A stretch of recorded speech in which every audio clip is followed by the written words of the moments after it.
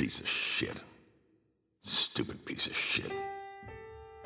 We were on a TV show. Isn't that insane? Yeah, it's pretty wild. Look, this has been a lot of fun, but I need to start thinking about my future. I mean, you don't even respect me enough to have a baby with me. Whoa, what? I never explicitly said that. You said it with your actions. Everyone's running from something, sugar.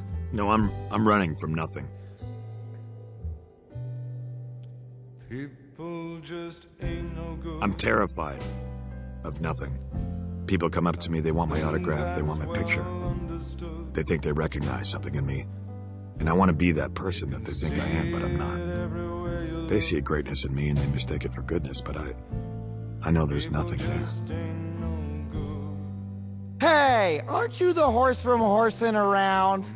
Every good thing that ever happened to you happened because of network executives like me. That show you spend all day watching, your house, your career. Great house, great career, great life. That must be why I'm so goddamn happy all the time. You don't even know. Oh, I don't know. My life was ruined by a network executive like you.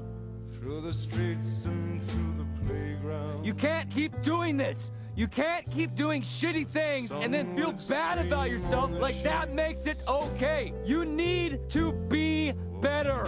You are all the things that are wrong with you. It's not the alcohol or the drugs or any of the shitty things that happened to you in your career or when you were a kid. It's you. Never read a single word. Fuck, man. What else is there to say? People, they